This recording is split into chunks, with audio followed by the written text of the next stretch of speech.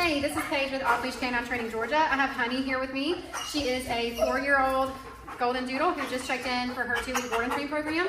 Her owner told me that she can be really reactive on leash to people and other dogs. She's extremely difficult for them to walk because she pulls really hard. They would like for her to have a great obedience foundation, even when there's distractions like people and other dogs around. So I'm gonna go ahead and see what she knows before we get started. Honey, sit. Good girl. Honey, down. Honey, down. Down. Place. Honey, place.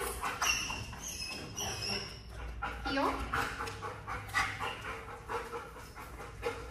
Honey, heel.